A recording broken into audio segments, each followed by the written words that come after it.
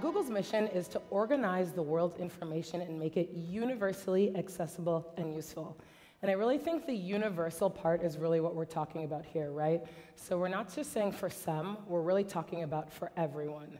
And product inclusion really works to ensure that when you're building a product or a service, you're thinking about everyone. You're thinking about the dimensions that make them who they are and the intersections of how they walk through the world. And you want to be thinking about that because we all have bias, and we want to make sure that we're bringing in as many perspectives as we can so that we're not unintentionally or inadvertently excluding certain types of people. And so with that, our team's mantra is really to build products for everyone, with everyone. There's another saying in the accessibility community, nothing about us without us. And I think that that's really important, right? You can't try to assume that you know what users need without actually asking them, and asking them multiple times throughout the process, right? I'll use myself as an example.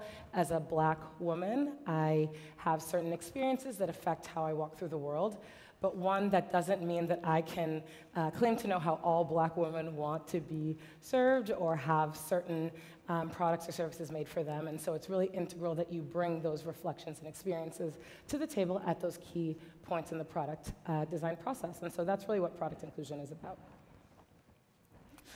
And so some of you may be wondering, all right, like that's all well and good. I've heard diversity inclusion spiels before. Like really, let's get to this business case that you got me into this room for. So there have been other kind of studies around the business case for inclusion. So BCG and others have looked into kind of why this matters, past the kind of it's the right thing to do, right? We've all heard diversity inclusion is the right thing to do, and our team really believes it's more than that, right? There is an actual business case for diversity and inclusion. So when we look at things like the makeup of a team, for example, what tends to happen is that even though getting to a conclusion or an end result may be a little bit harder to do because people don't have the same perspectives or backgrounds, just because of, again, the experiences or dimensions that make up how they experience things or their points of view, the end results are going to be better because there are different kind of backgrounds and experiences or innovations that will come at that end result. And so, again, there is research around this. We won't get into all of it, but again, we have a bunch of experts who come from different parts of Google and YouTube who will be explaining kind of like what they've seen and why they believe this is so crucial. I love bringing receipts, as they say, so I wanted to give you some stats on why this work is really important, right? And so when you look at kind of the world right now and where the world is going, demographics are shifting, and they're shifting rapidly, right?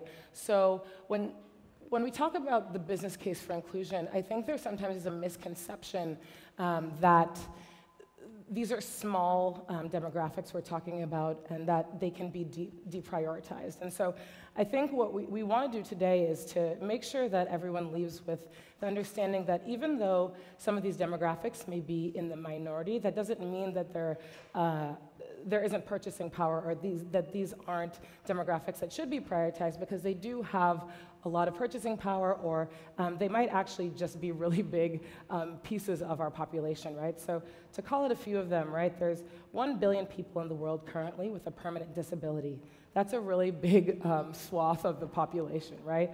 1.4 trillion, the US Black spending power, purchasing power by 2020, right? So these are some stats that our team looks at all the time, and again, helps product teams across Google and YouTube think about as they're building and building for everyone. What's your name? If you can raise the sound a little bit.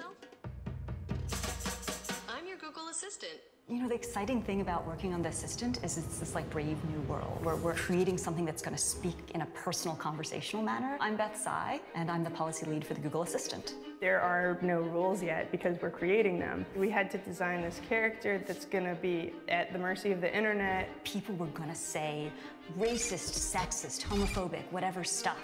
So how can we give it as good of a chance as it can? I'm Emma Coates, and I'm the character lead for the Google Assistant personality. My favorite part of it, which I hope someday we can have, is that it had a pet puppy GIF that was just a GIF. Part of the challenge of doing the policy for the assistant was figuring out how we can make sure that the product is inclusive, how we can make sure it's safe. So we partnered with diversity and inclusion with Randy Reyes from that team, and we partnered with Trust and Safety Search, my colleague Bobby Weber. We were trying to suss out what topics are very controversial. Things can just go wrong terribly, right? And as soon as you start thinking about that, diversity is clearly integral to this process. It makes you think a lot about how what you're creating makes somebody feel. So working with Randy, we went out to the ergs here at Google, and we invited members of those ergs to come in and participate in our tests. In order to really build for everyone with everyone, we need to have those perspectives reflected. I'm Annie Jean-Baptiste. I am Google's Global Product Inclusion Evangelist. Google has always said, focus on the user and all else will follow. If you're thinking about a challenge or a product, you need to make sure that you're intentional about expanding who your users could and should be. It's super valuable when you have enough people coming from a point of view. It helps us to keep in mind and to write for the diversity of the audience that the assistant actually is reaching. Around launch time, it was becoming more and more clear that we weren't going to have tons of user escalation. With the assistant, no news is good news. We have billions and billions of queries. We've only gotten reports of 38 queries that were so offensive that we needed to actually take action. 0.0002%. I think it's a testament in general to the success of the product as a whole and the cross-functional effort to making it such a safe, inclusive product. We stress test now for all of the assistant launches. We want the assistant to be, a product for everyone. We want the voice of Google to be something that speaks to everyone. This is probably the thing that I'm proudest to have worked on.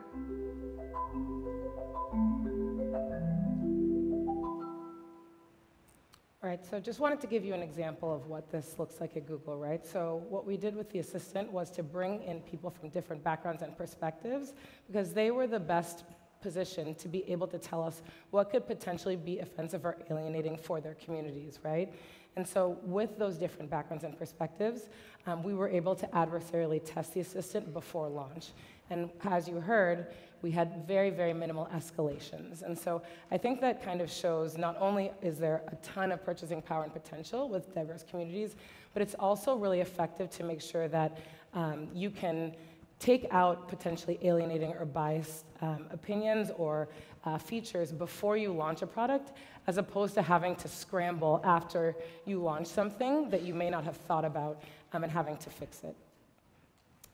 And so before we kind of jump into our panel, I wanted to leave you with 3 principles, the ABCs of product inclusion, which are to address the diverse needs of current and future users. As we saw those stats, those numbers are growing and shifting very rapidly. To build for everyone, with everyone. Again, that with everyone is the important part. And the C is to constantly test and improve for inclusion, right?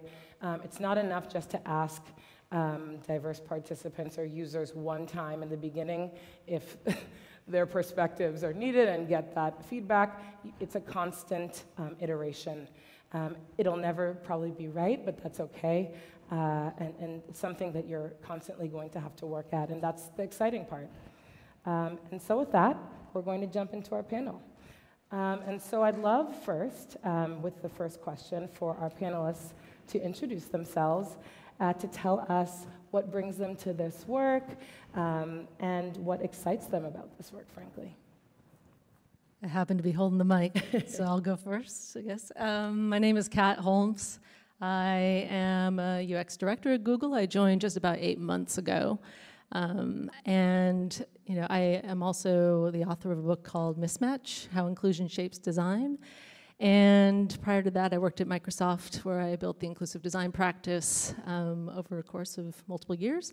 The reason I came to this topic really was, I've been working in tech a really, really long time. And there's just this explosion of diversity ways that people interact with technology today. And as I was working on the design of an AI called Cortana at the time, it was a voice-based interaction, and realizing that there were a lot of people missing from the room who had expertise already in how to speak with and interact with computers through their voice. Primarily, people have limited use of their hands, and we're using speech commanding, or someone who's blind and listening to their computer kind of direct where they were going. So for me, it's really been a conversation about ability-based and interaction-based diversity, and that extends far beyond disability, and thinking just about how a human being interacts with technology and vice versa. And that's just led me down this amazing and unpredictable journey of learning about all the different types of exclusion that happen in design and how we can help make those more recognizable. So talk about that a little bit more, but I came to Google because the group of people working on so many different facets of inclusion here really struck me, and I wanted to dive into that more with this community. So thanks for being here today. Hi, I'm Sowmya, and I lead engineering in YouTube music. And my interest in this topic started several years ago when I was working with the Gina Davis Institute on films and helping them from the Google side to say what kind of gender biases and gender gaps there are in mainstream media. So in movies, on screen and behind, off screen. How are women and men being represented, and what are the gaps there? And as we were doing that work, I got curious to see how YouTube does in that area, because we are an open democratic platform with no gatekeepers. And unlike traditional media, we don't really regulate. I mean, we regulate in terms of trust and safety point of view, but there aren't really like these networks saying this show's okay and this is a popular show, do this. It's very democratic. And it was really interesting for me to find out when we looked at some of the science content on the platform, both from the creator point of view and the consumption point of view, there were gender gaps similar to what we see in traditional places around the world, right? And that was very eye-opening to say, why is it that the human behavior is actually influencing something that's supposed to be an open democratic platform? Everything is machine learning based, everything is algorithms. How are machines sexist or racist or whatever biases that you see in the world, how is that coming in here?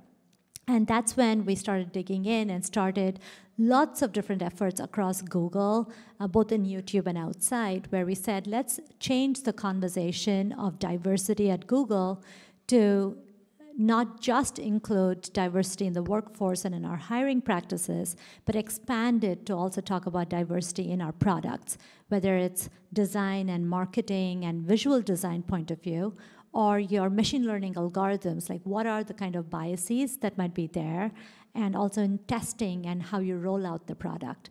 And so that's my interest in this area and how I've been involved here. And it's really exciting to see how, over the last 4 to 5 years, this conversation has gone from people just give blank stares when you talk to them about it, to people, there's a whole room full of people interested and engaged and really taking action towards bridging those gaps. So that's really exciting for me. Hi, everybody. My name is Donald. I worked in trust and safety. So Beth, that was on the video, Beth Tsai, she's a colleague of mine. And the mission of trust and safety is to protect the online safety of our users. And within trust and safety, I focus on machine learning fairness and ethical AI. And the way I came to this work is a couple years ago, I developed a personal passion to help as many people as possible understand the root causes of the biggest problems, the biggest challenges in society. Things like homelessness, poverty, mass incarceration. And so there's a tie to that with ML fairness, because my mantra with ML fairness is that in order to solve for fairness, we need to have a deep understanding of unfairness. And a lot of those issues that I was interested in helping people understand, they have a historic basis based in exclusion, unfairness. So in order to help people understand those issues, I wanted to focus on helping people understand unfairness.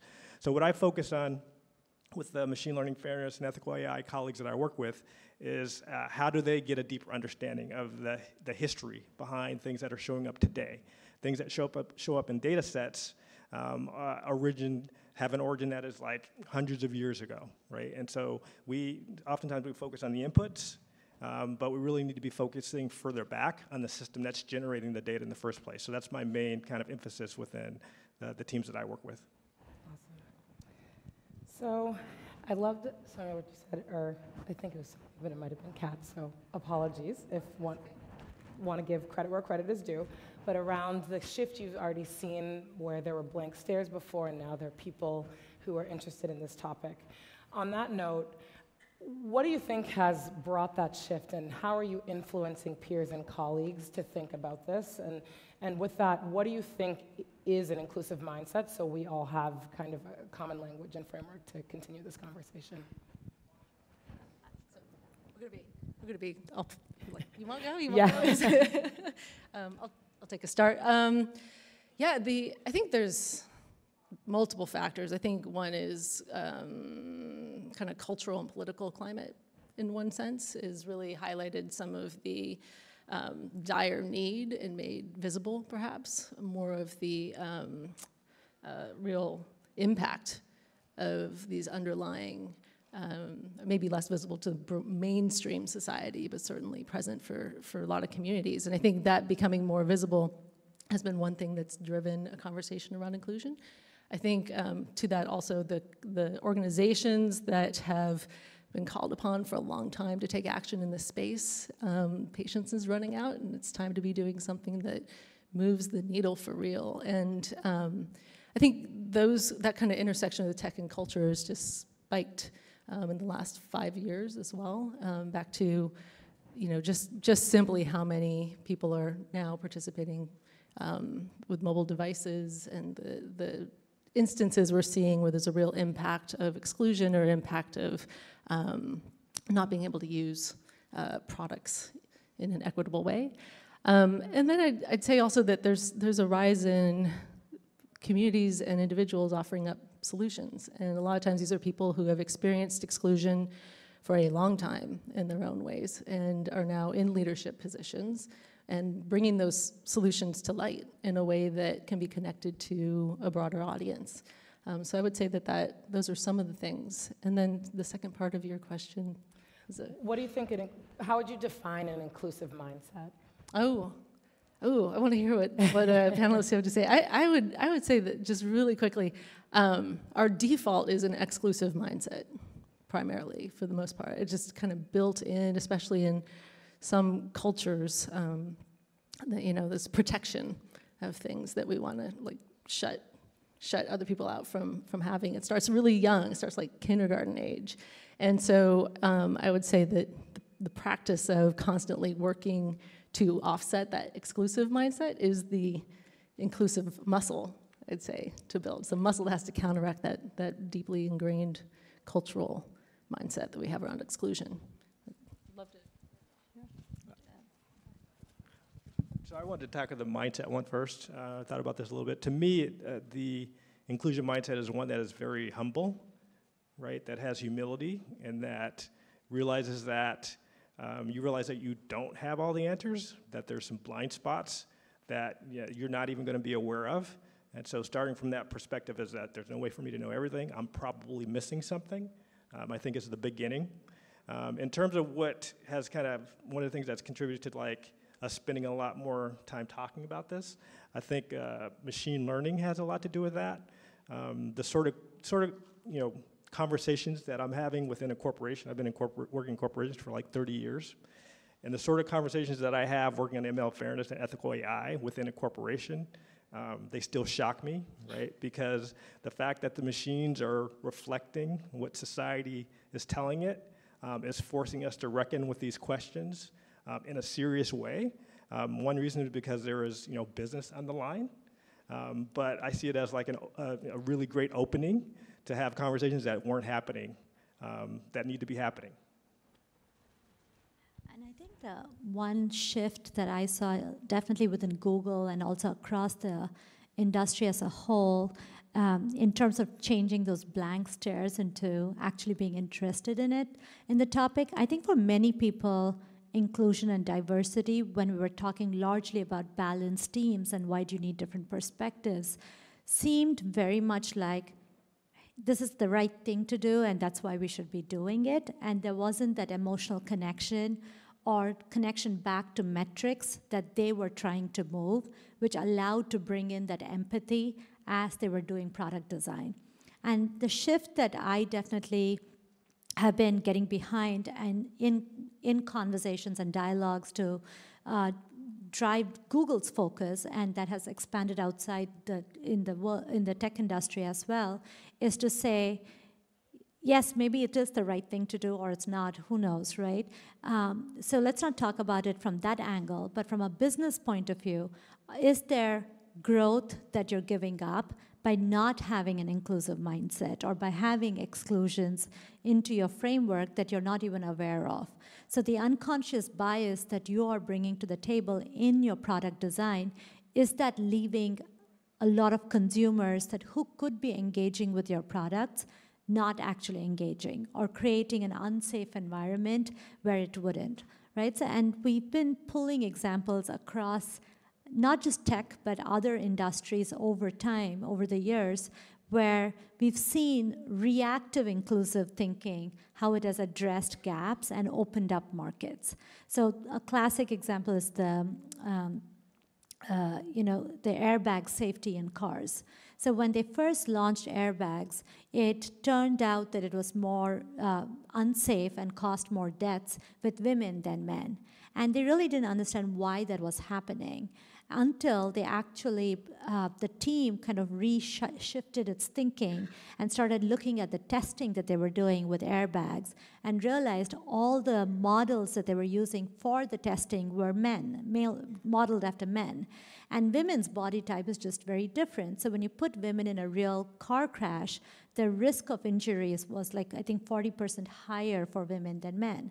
So once they changed how that design was done, suddenly airbags became a safe thing. Like, none of us have cars without an airbag anymore. So I think that kind of examples has helped people think in terms of metrics. So even within YouTube, we optimize for watch time. So when you look at watch time, it just keeps growing and growing. But when you go one level deeper and say, let's look at the demographic data, whether it's ethnicity or gender-based, and see, are we leaving segments of the population out?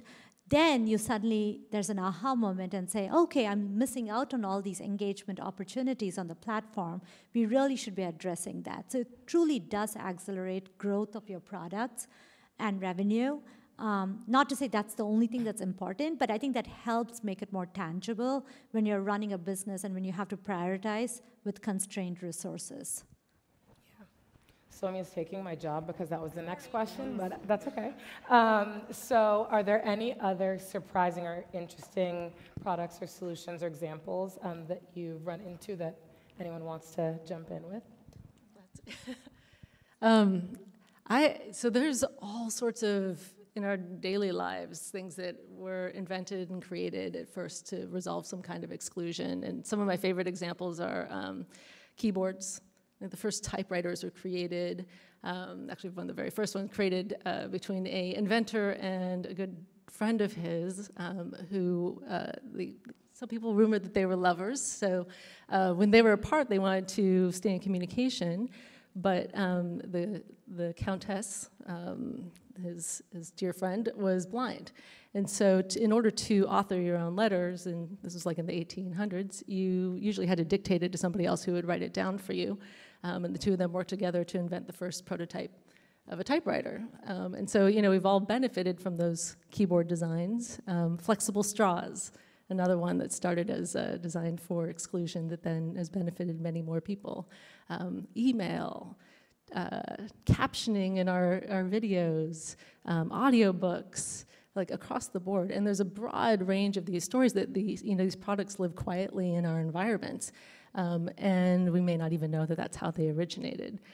So I think we're seeing also this new wave of solutions now coming from different companies as we think about the enterprise environment, the way that people, the hiring processes, taking a closer look at how people move through a hiring process and the things that we emphasize, the abilities and the characteristics that we emphasize, and companies starting to revisit and evaluate that.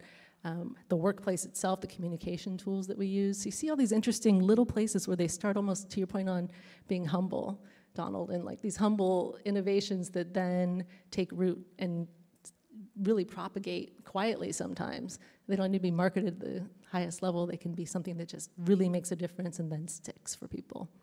So I love, there's so many examples to just look around and draw from. Do you want all of us to go ahead? Yeah, go ahead.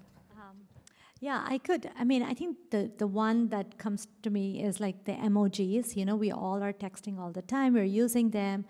And we all were just taking it for granted that they were all kind of yellow-looking emojis with blonde hair, and even though it looks nothing like me, like I was giving the thumbs up with it and everything, right? And it took a group of design experts within Google when we were doing this whole inclusive design hackathons across Google to say, hey, like let's take a pause and say, what if we introduced more wide variety of these to represent men and women, girls and boys in more non-stereotypical roles, and also allow you to pick different skin and hair color options when you're doing these. So a simple thing like thumbs up, you can choose now the skin color that you want in it, and it's just pretty amazing. And suddenly now it just feels more connected to the user, which I think is such a simple idea if you think about it, but it had been overlooked for so many years, and we all were okay using it. So I think that's a very powerful example. Yeah, and I will say, I know there were a few non-tech examples that we talked about before. Does someone want to talk about any of the fun non-tech? I mean, we talked a little bit about movies. Mm-hmm. So there were a couple that I thought about. One was Black Panther, right? So that was, it broke all sorts of records, and a lot of people wouldn't have expected that. So I think it opened up a lot of opportunities just by it being more inclusive and showing a whole different perspective on the world. And then the other one is I just saw the movie, the horror film Us, which again was one kind of, another one of those movies told from a different perspective, that's breaking all sorts of records, and kind of opening, places in the field just by having, by letting folks that have been excluded from those venues to be part of it. And then the final one is I like movies, Moonlight. I saw that a couple of years ago, and the way that movie basically, included African Americans, issues with bullying, LGBTQ, like all that in one movie. I was shocked by how they did that, and how I'm sure they brought all sorts of people together in a movie theater that aren't typically together. Coco, right? Like, my kids love this movie, Coco, and I think it came out very much for the LATAM population. I think that's how they thought about it when they made the movie. But to their surprise, it's actually done really well, not just here and for the audience they targeted, but also in APAC. And when they were digging into that to find out, like, why is it that it's working, even though it has nothing to do with any Asian culture in there, it's because I think just seeing the representation of someone who's not always portrayed in movies results in a connection that then allows other audience to start engaging. And so I think that's another non-tech example.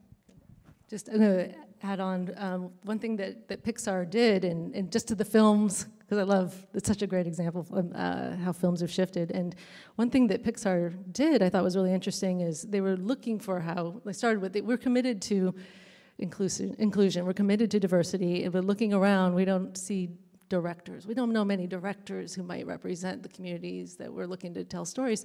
And they had to take a hard look at how they were curating movie stories. Like they had to look at maybe how using a shorts program, like the short films, and opening those up to anybody inside of Pixar who was in any role inside that company could contribute an idea for a short film. And it fundamentally changed who started to show up and say, I have a story to tell, and you see a lot of stories drawn from personal experience. But then it's about growing the skills through the story, right? And so that fundamentally then changed who became a director. So starting with looking at how they reshaped the process, and it then shaped who could show up, and then it shaped what stories made it to the theaters. I think that's great. I love that. I think that's really important too, just thinking about the holistic process, right? Like it's not just one piece of the process that's important. It's like, who's telling the story, right? How are they telling the story? In what language? Are you localizing it versus just translating it, right? Like, there are a lot of pieces where you can bring an inclusive lens to building a product or service. Okay, so we touched on this a little bit in the overview, but when we think about underrepresented users, many times the narrative is that these are very small populations, and so they should be deprioritized, when we know that that's not necessarily true. So how do we start to shift the narrative that inclusive design or product inclusion is core to the business versus just a nice to have? One tool that's worked really well, I've found, is finding that connection based on interaction. Like, and this is where I tend to talk about ability first, but there's lots of different lenses that this could be applied through. But thinking about, designing something for someone who was born with one arm. I'd say, okay, maybe only 8 million people in the United States, or even fewer, like maybe 8 million people in the world have been born with one arm. Seems like a relatively small percentage of the population. But if you design a solution that works well for someone who's born with one arm, then it also works well for someone who's got an arm injury and is temporarily unable to use one of their arms, or who is carrying a bag of groceries, or a newborn infant.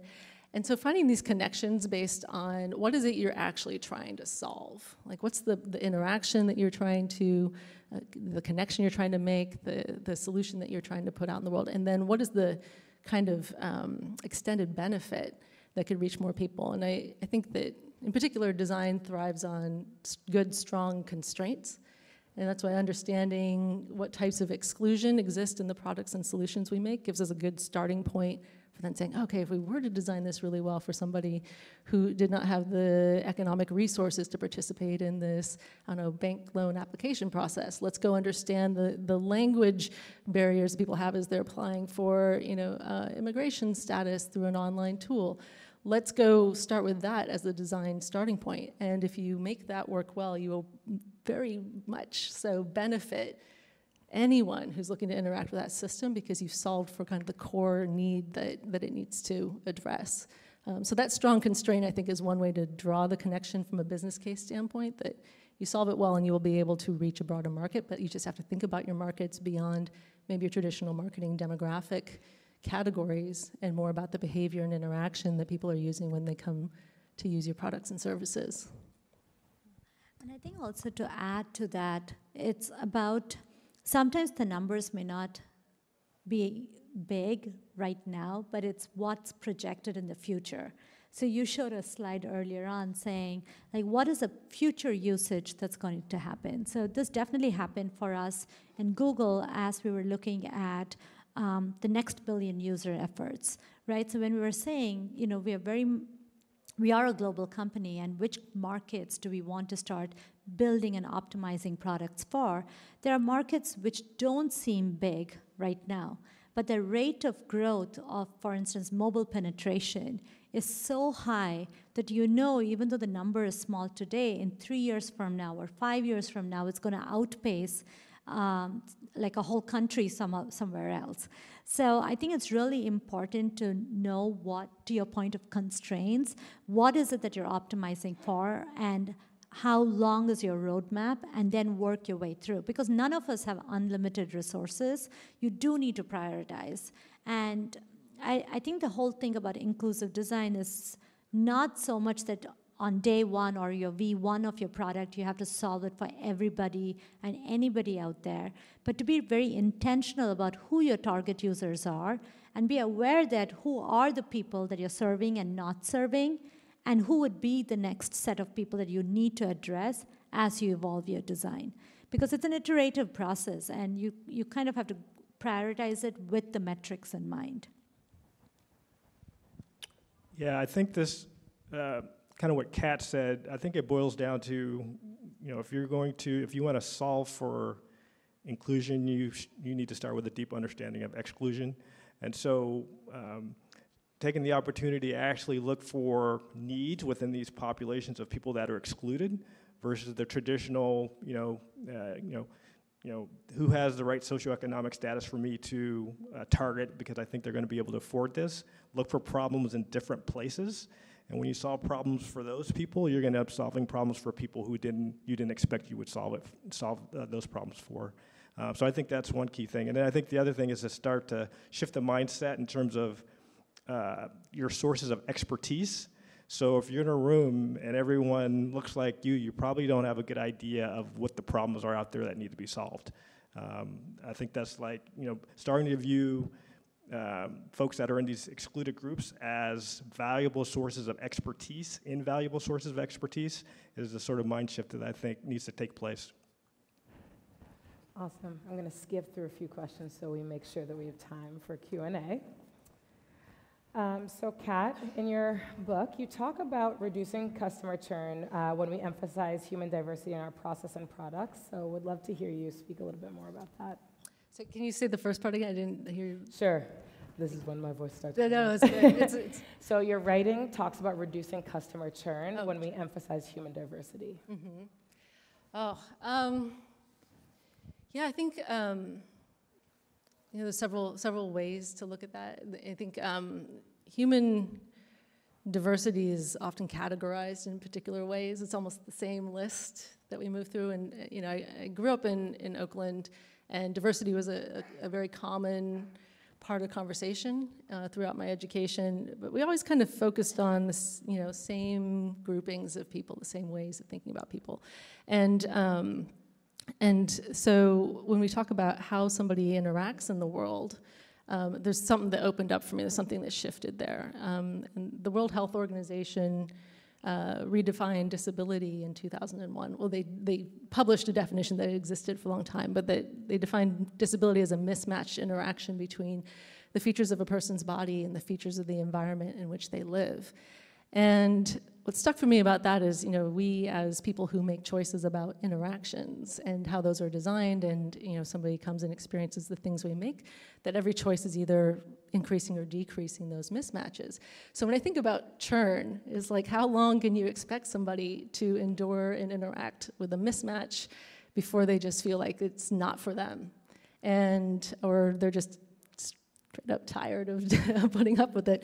And so understanding those kind of mismatches to a degree that we can then bring somebody into the process, the design process, and what are the workarounds, to your point on expertise, what are the skills and expertise that you use to navigate all of that complexity is a real strength. So one example is in game console design. For a very long time, the controllers have been pretty much, iterations of the same thing, the same kind of shape. You can kind of picture, I'm pretending to hold one up, but almost all of the controllers since the beginning of console gaming have required two hands to play in some fashion. And there is a whole community of gamers who are so committed to playing that they have created complex workarounds, custom software, custom tools to game. And there's quite a few companies now that are bringing, disabled veterans or disabled gamers into their design process. Say, well, how did you figure that thing out? Like, how did you create that, code in the background? How did you create that rig to fit your body?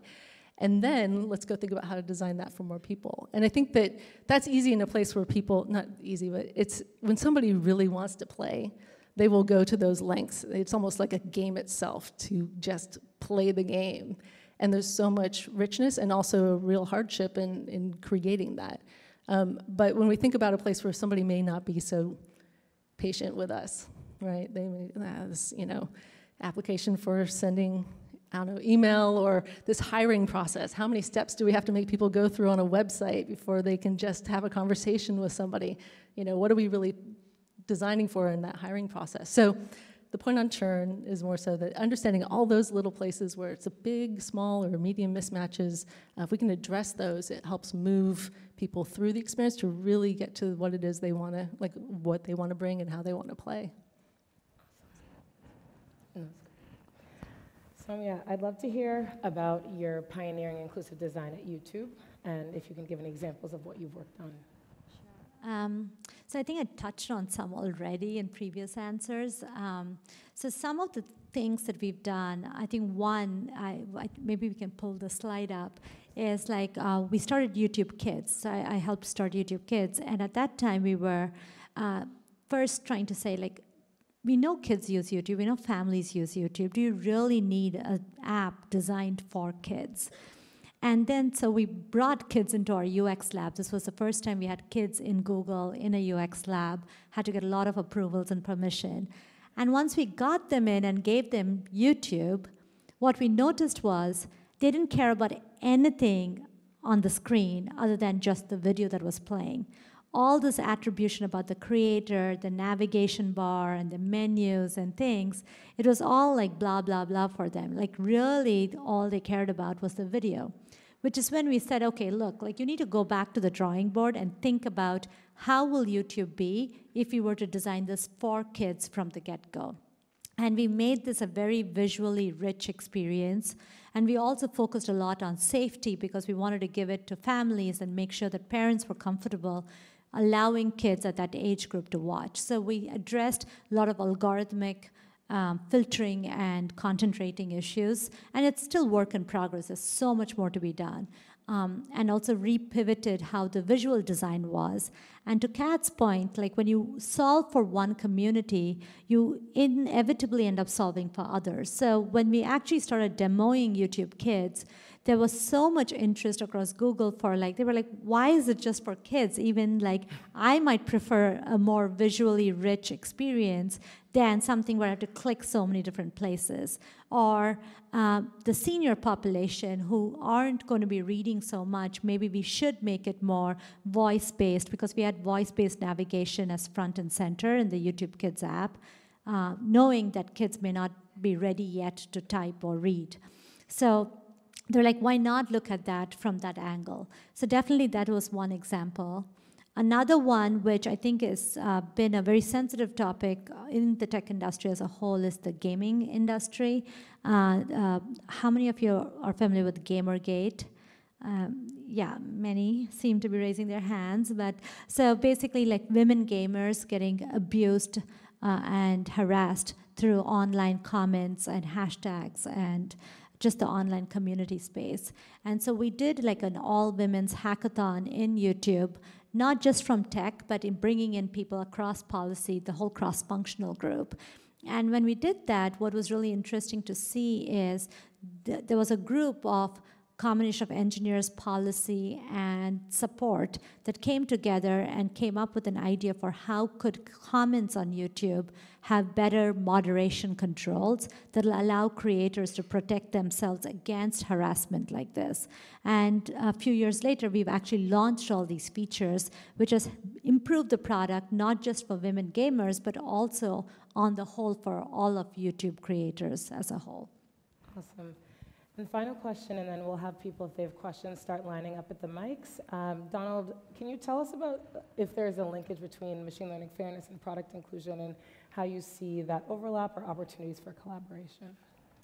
Yeah, I do see a linkage. So I've said this a couple times, but so on the ML fairness, you know, in order to solve for fairness, you need to have a deep understanding of unfairness, and a lot of the unfairness that we see is manifested in exclusion, right? And so that's the linkage that I see between the two. And I spend a lot of time on, you know, what's going to be the social impact of a product? How do you think about that ahead of time? And so one of the things that we're trying to think about is think of the product that you're introducing, think of it as some sort of intervention on a larger system. And when you think about it that way, you have to think about who's going to be impacted by it other than you and other than the people you might be targeting. And oftentimes those conversations don't happen until it's too late. So we're trying to say, okay, let's have those conversations early. And in order to have those conversations, you need to bring in people that have totally different perspectives. So the YouTube example is perfect. It's like, what do the kids see? They see something totally different. People from excluded communities are going to see the same thing that you're looking at in a totally different way. You need to understand how they're seeing it so that when you roll something out, you're not inadvertently excluding them, harming them. And so that's where I see the linkage between the two, because I focus on, you know, how do you set up the adversarial testing for ML fairness? Some of the same things can be applied to how do you create a product, inclusive product. Awesome. And I know we're at time before I get the mean face from the back. I want to thank you all for coming, and I hope this was helpful. So thanks for the time.